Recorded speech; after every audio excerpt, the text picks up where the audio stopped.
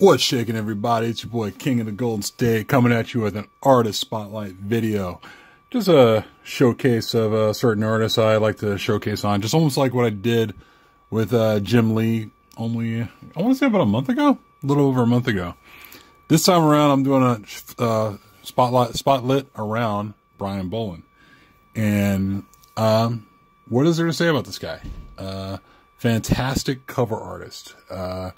67 years old, been still, you know, I'm not sure if he's still drawing covers anymore.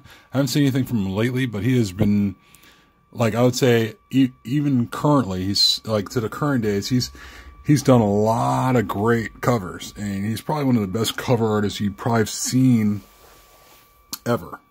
You know, I mean, I'm not going to compare him to anybody else, but if there is a cover artist you could think of, Brian Bolland is one of your top 10 on your list. Starting with this one right here. Got this Wonder Woman number 78 with Wonder Woman, The Flash. He did a long run. He didn't do, well, I'd say he did a semi-long run of Wonder Woman. And he's done stuff long before that, but some of the stuff that stuck out for him was definitely Wonder Woman. So stuff like this I want to showcase, like Wonder Woman 78, Wonder Woman 97. And if you can see, I mean, like, the cool thing about his artwork compared to others is, like, he makes, like, a Wonder Woman look really lifelike, you know? I mean, still, it's, you know, it's a comic book, but still, the cool thing about it is he makes a character like Wonder Woman or any other character he's drawing look really lifelike. Like, for example, with the expressions. So you look at, say, Wonder Woman with this whole Joker look on her face. It's pretty cool. So, I always liked that. Always liked like this, I'm sure some people aren't very big fans of it, but the 0 Hour of Wonder Woman, I mean, don't get me wrong, 0 Hour was not the greatest, like series at all, but some good things came out of it. So some good things came out of it, like the Wonder Woman 0, which I thought was really cool. You know, this is really an awesome cover. But this cover is not as good as this cover. Wonder Woman 72. And like I said, you got this cover and that cover. It's hard to compare. They're both great covers.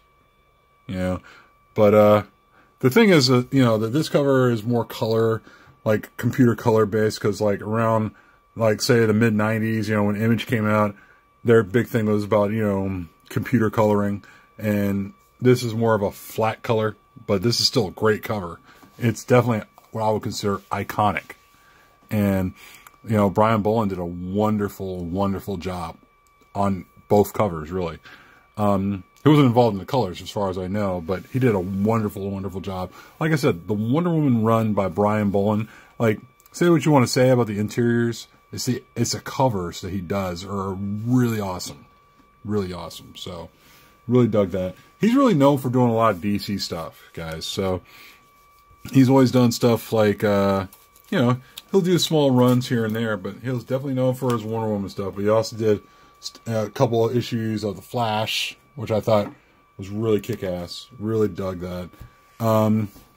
Yeah. So there's stuff like that. I don't have many Flash covers to show, but that one, this particular issue kind of stuck out to me. I thought it was pretty cool. But yeah, he was mainly DC, you know, centric on his titles.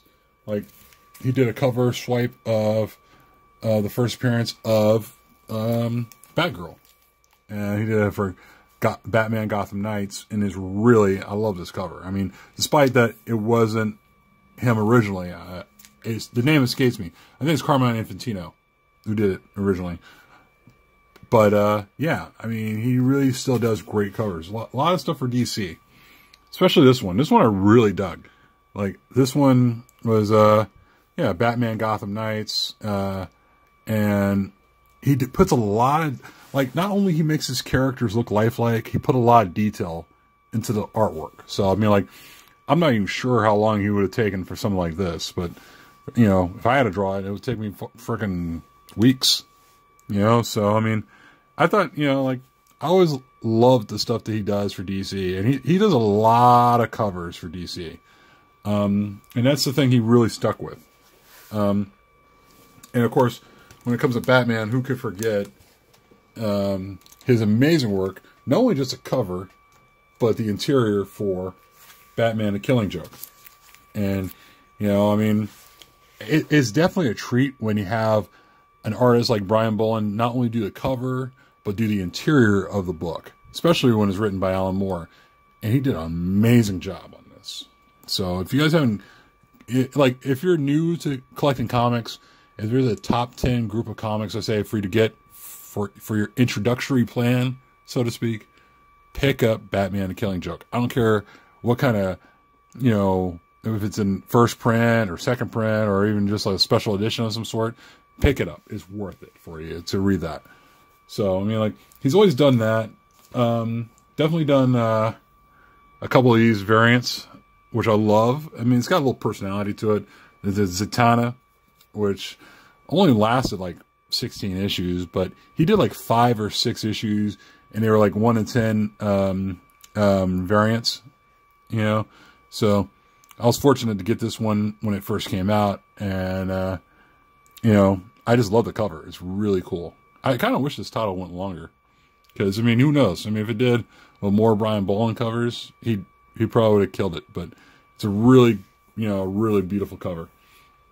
And other covers he did, not just for DC, but like earlier in his career, he did stuff like Judge Dredd, and, you know, like I said, it's all about detail for him. He does a really good job putting out detail for a title or a cover, you know, such as Judge Dredd. So, dug that.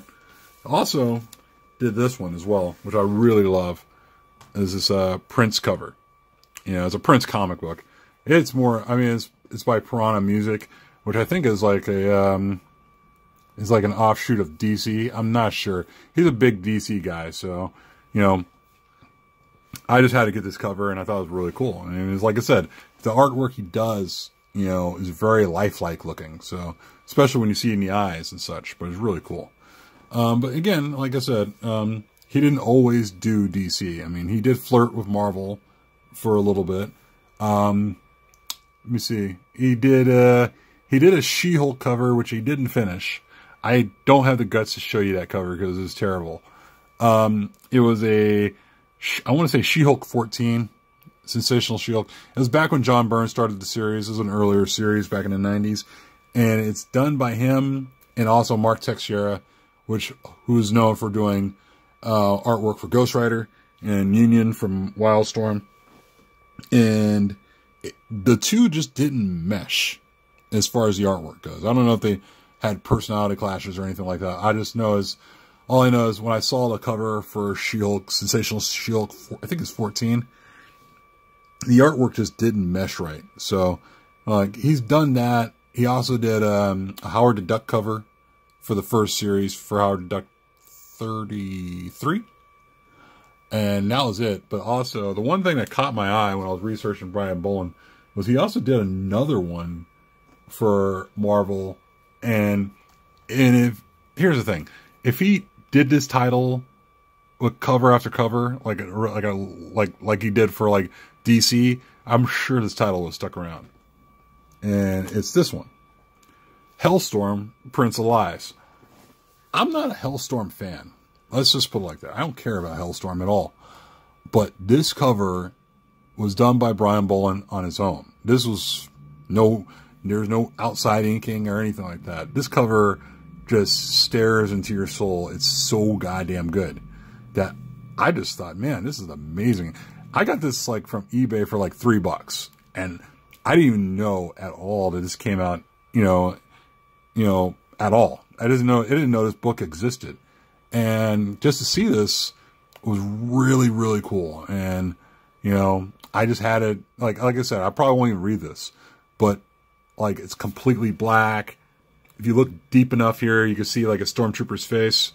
Yeah, it's just, it's a really badass cover. And I really think, and this is the only cover, he only did like 3 covers from Marvel, you know, and I think he said he had like a phobia of doing Marvel covers. I don't know if he was joking or whatever, but if he stuck around with Marvel, he probably could have made a title like Hellstorm go to distance, probably.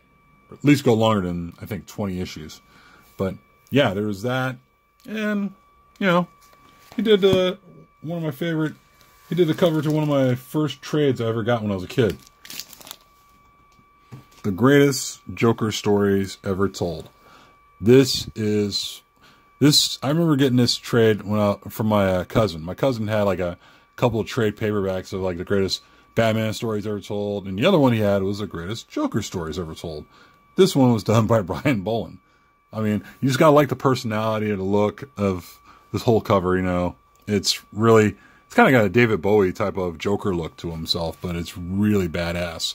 And I know he's done other stuff like Animal Man and Invisibles, but there's only just a few that just stick out to me. So I'm sure some people, you know, have that same feeling with Brian Bolland as well. So I'm not going to tag many people on this, because sometimes I tag people and no one really does it. I mean, I know like one or two people did, and I do appreciate you for doing that. But I could just randomly throw out names. God. Let's see, top of my head. I'm drawing a blank right now. Spidey fan. Punisher comics. And let's do Biggie's comics, because Biggie's collects DC, and you know, I'm sure he's got a few Brian Bolland comics, you know, covers that he's got hanging around. You know, if you guys happen to have any of your favorite covers, feel free to share them. But that's about it, guys. I'm gonna work on posting this video and try to get some sleep. Other than that, thumbs up. Tell me what you think of the video. Hit the comment below. And also, if you haven't subscribed, start subscribing. I'm starting to see 500 subscribers, getting close to that point. So, no, I'm lying. I'm actually at 430 or 440. I don't know. I'm far away. But that's about it, guys. Tell me what you think. You know the deal. Like, comment, subscribe. I'll talk to you later. Peace.